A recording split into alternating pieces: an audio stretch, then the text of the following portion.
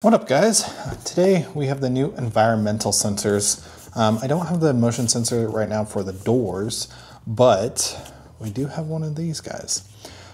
These are pretty slick. These are part of the SuperLink family that Ubiquiti is starting to push out, finally.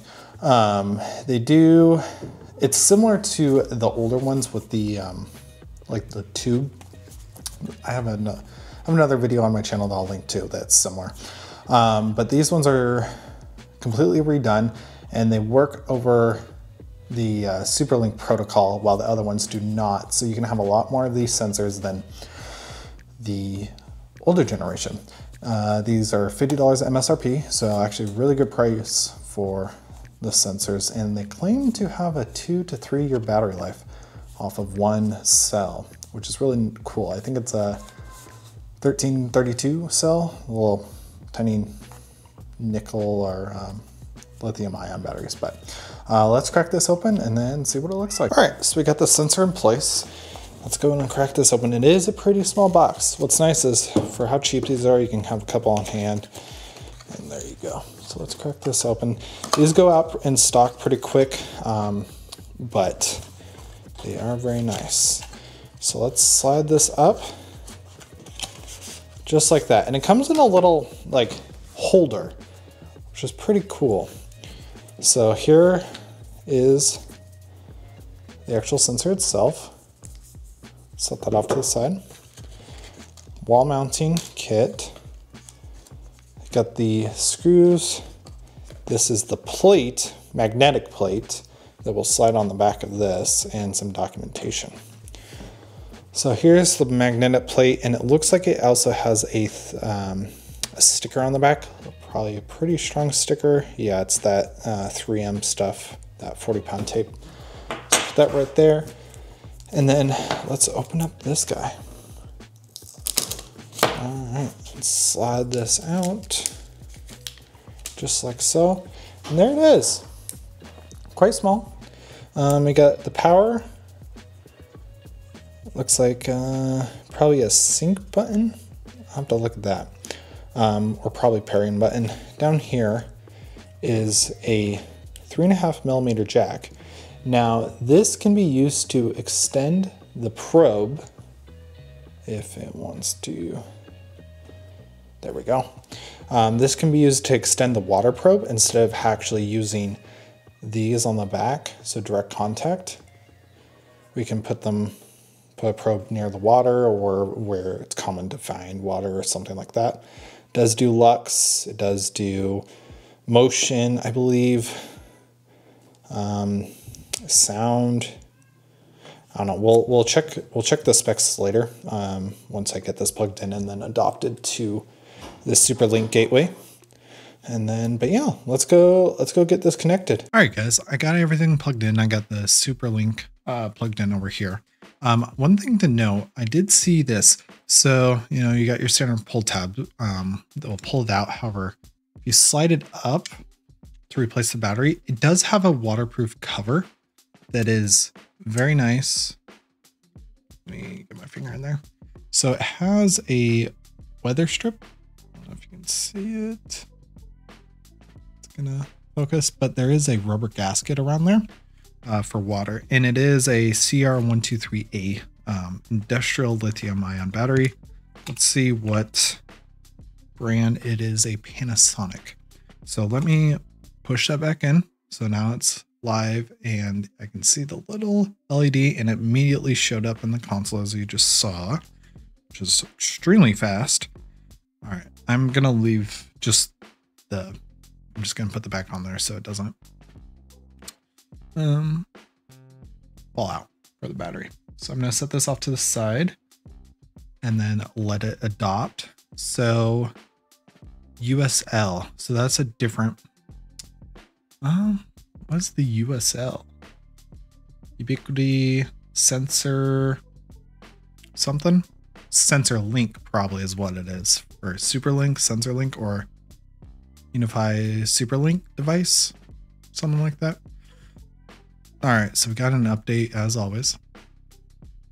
Any new Ubiquiti equipment, always gonna have an update. Guaranteed. I don't think I've ever had something that didn't need to be updated that was brand new. So, which is always good. It means they're pushing out updates. So yeah, it's all aluminum. By the way, this plug, hard to get back in if you pull it out. It still needs slight adjusting. Yeah, but it's a little plug that's kind of easy for the once you pull it out, it's not going back in the same. So I'll let that do its thing. I'm wondering how long. So 2 minutes. View to status light. Yep. So you can probably turn off the light, but let's pull over the product page right here. So all weatherproof IPX5 rated. So it has a temperature and humidity sensor function button. We'll see what that does. Water sensors on the back included. The looks like ambient light sensor. Two status LEDs, probably one for power and then one for the radio communications. Yeah, signal LED. And then let's go over the technical. Yeah, CR123A, 3.5 millimeter, which is on the bottom. You can add an additional scope. So it looks like it runs in the 915.6 to 91927 megahertz band, which is similar, which is the UHF band, which is similar to like Motorola radios and etc. like our cell phones even, and different for the EU. 2 kilometer range, obviously 1.2 miles LOS. Red, has a red LED. Cool. 10 to 90% for ambient humidity. Yeah, simple enough. So this is incomparable to the all-in-one sensor. So it's kind of like the new version of the all-in-one sensor. So for the SuperLink, you can have these devices, but only up to 7. For the environmental, you can have a lot more devices connected. Yeah, up to 96 SuperLink. So from 7 to 96, which is pretty impressive for one device for Bluetooth. And then here we got the Siren PoE. This one is the SuperLink version with just the battery connection. So no PoE required. This one is obviously out right now, which is PoE for the sirens. And then the motion sensors is a motion sensor. You got the glass break and the entry, which is still in stock right now, which I haven't picked up. But this is, your standard entry sensor, which this one does do that. But remember that this is the legacy one and you can only have 7 of these per SuperLink gateway. One thing to note about this, I do believe that this one does the, I think it's motion. Does this one handle motion? Yeah, this one doesn't handle motion. This is more or less just environmental, not actual motion. So just water, light, temperature, and humidity. So the entry, so yeah, pretty slick. I'm excited for all these devices to come out, and it is updated now. So you can already see no leaks detected. That's great. I wouldn't expect there to be any leaks with or leaks for it being on my desk. Pretty high lux level. Humidity, chill 29%. It's great here in Idaho. And the temperature, is it really 76 degrees over here? Maybe, I don't know. But yeah, 76.2. That makes sense why I'm kind of warm right now. Okay, so here's the statistics. It's filling out the statistical. I believe it has a 2-year shelf life, or excuse me, 2 to 3 years of battery retainment. So I do recommend, if you don't need certain things, turn it off. It's going to last a lot longer if you do. For example, like if you don't care about lux or anything, like if this is going to crawl space or something like that for leaks, just turn it off. Same with any of the other ones. If you don't need them, turn them off. Like for example, the built-in, if you're going to use a sensor, if you're going to use the probe for the 3.5 jack, then turn off the built-in. You don't need it. Saves on battery. And then you can lock it to the link. So if you have multiple SuperLink gateways, you can lock it to, certain ones so they don't transverse, and then, get it disconnected when you really don't want it to be disconnected. I'll leave without saying. But yeah, no, that's pretty awesome. Yeah, so the lights are actually off on it right now. There is no lights whatsoever. If you push the button, it does turn on. So you can see the radio connection light. And then for the power, let's see if I can do this without the lights. Yeah, see, it does the power. Then you push it one more time.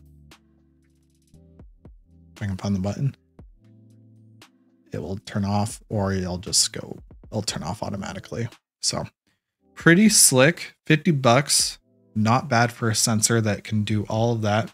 Let's see. Yeah, there you go. The light level is way down when I have it covered. And it updates every 5 minutes, I believe. Sensor, and you can do alarms based on certain, things. Like for example, if it detects water, then it'll alarm. You know what? Let's do that right now. I'm going to pour, because I don't have a cup over here. So I'm just going to pour just a little bit of water on my desk. I know. What I do for you guys. All right. Poured a little bit of water. So I believe the back, actually, I am going to put the other cover back on. So I believe the sensors on the back, the little probes, can do water. So I'm just going to place it in the water. And there you go.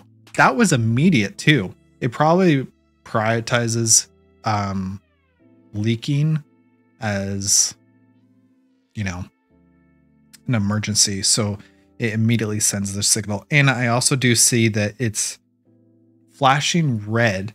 Let me see if I can do this quick enough, because it'll probably still be wet. So yeah, so you can see that it's flashing red, or it was, but stop detecting water. So what's interesting, so the water can be fully on the back. However, what it's doing is it's sending a current over to these two probes. So if the current, completes, then it triggers. And we could probably do that with cable. So let me grab a cable, and I want to test this to see if that is in case the theory. Okay, so I grabbed just some alligator clips. So I'm going to put it on the back, just like so, for the contact. And then I'm going to touch the other side. Let's see. It's my theory, if I can get it seated just right. Doing one of the probes. It's not easy with this. There we go. Should be on contact. Yep, there we go. So it uses the conductivity of the water to detect if it's leaking or not, which makes sense. It's a pretty standard way of doing it, but yeah. And immediately, if it's gone, it stops. It's probably because this only refreshes every 5 minutes. So it probably triggers, update frequency every 5 minutes. Looks like you can change that to 30 seconds, 1 minute, 15, 30 minutes. That doesn't matter. But if it detects something, it's immediately going to transmit and be like, something's wrong, and go fix it. So, but yeah, no, these are super slick devices. They're very reasonable for what they are and how far they can transmit. Yeah, this is great. If you guys have any questions, go and write down in the comments, subscribe, and then if you need any consulting, you can reach out to us at mbnisp.net. All right, guys, have a good one. Later.